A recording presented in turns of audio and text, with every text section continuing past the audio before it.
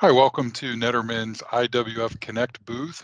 My name is Travis Haynam, and today we're going to go through a demonstration of the Nederman InSight platform. It's an industrial IoT platform that equips our products with a series of sensors to measure functions of motors, pressure, chain conveyors. Through those sensors, it's going to transmit the data to the cloud. There on the cloud, the data is available to be consumed, evaluated through dashboards that are available on the web and mobile devices. That data can be turned into alarms. It can be turned into regular reports. So whoever's consuming it, either locally at the site or off-site, they can customize that data in order to get what they're looking for. Then the Nederman staff would also have access to the customer data. In the event that there's questions, there's troubleshooting, or there's collaboration on how to optimize your dust collection system's performance, that's what we would be here for, and access to our expertise.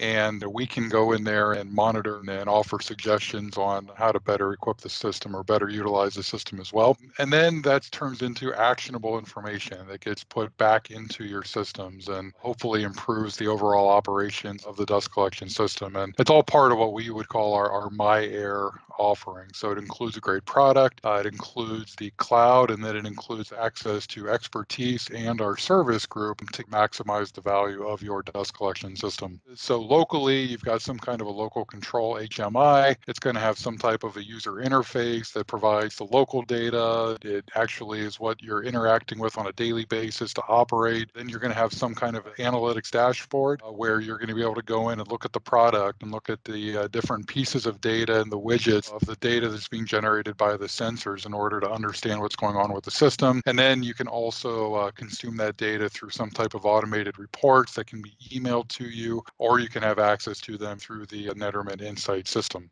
And one of the nice features about Nederman InSight, if you have multi-site operations, from one location, you can have a snapshot or a look at what's going on in multiple sites and be able to compare and track common data or relative data from one remote location. So there's a little bit of an overview of InSight. Let's actually go in and we'll look at a live demonstration of InSight. When you log into the system, the first screen you're going to see is some type of either a graphical map or a list of the different sites that you would have available. For a lot of customers, it's just one site, and within these icons and with pins here, you can actually see, what the status of the system is. Let's go to an individual site, an individual demonstration site, and we'll click on this, and we'll actually be able to go to a more detailed look at the individual site. When you click on the local image, you can actually see the factory itself. So if you had multiple dust collection systems at the same site, you'd be able to know if it was the one on the west side of the building, the north side of the building, or some type of different locations. But let's click on it and let's get into the system details.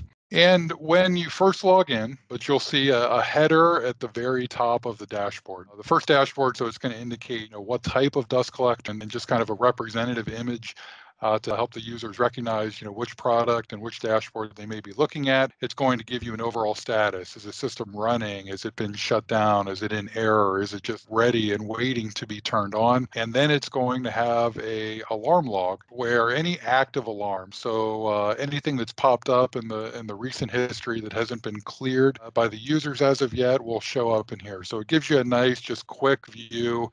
Hey, is my system good? Is it operational? And then anything that might need attention early on. And up here in the upper right corner, we also have a indicator of, it's really an alarm log history. So if you click on that, you'll see, some of the more recent alarms. And when it's alarm, we mean a notification of what might have happened with the system that needed some attention, or something we wanted to alert the users on based upon their preferences and what they were looking at. We can go back to our other screen, to the primary dashboard.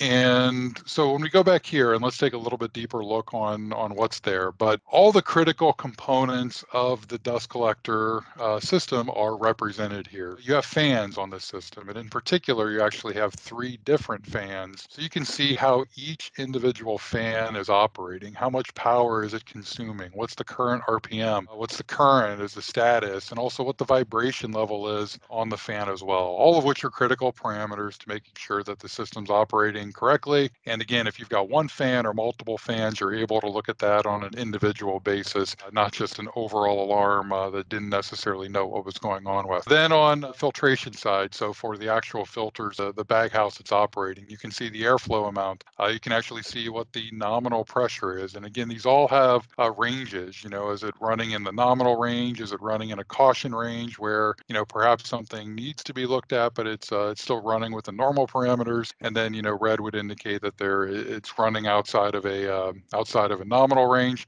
You have the discharge of the dust collector, so the hoppers or the containers that the sawdust or the contaminant would be generating into. Are the levels okay? Does it need to be emptied? Then there's a rotary airlock that typically feeds those containers as well. What's the status of that rotary airlock? Is it running yet, or is it just ready to run in this case? Then, for some of the auxiliary pieces of equipment, you may have a transport fan that is, sending the collected material to a larger container or returning it to some type of a process. So you can measure the status and the operation of those devices as well. And then for the regeneration fans, this is a reverse airbag house. So on the regeneration fans, what's the status? What are they currently doing? So again, you get a great snapshot of each of the sensors, each of the devices that's monitoring the function of that can be displayed on these dashboards. And each dashboard is customizable. So we have out of the box dashboards that come, but it's based really upon the configuration of your product and the devices and the configuration, again, that makes up your system. But each of these widgets are customizable. They can be moved around. They can show the data in slightly different variations. And we can work with you on a dashboard or a presentation of the data that makes the most sense for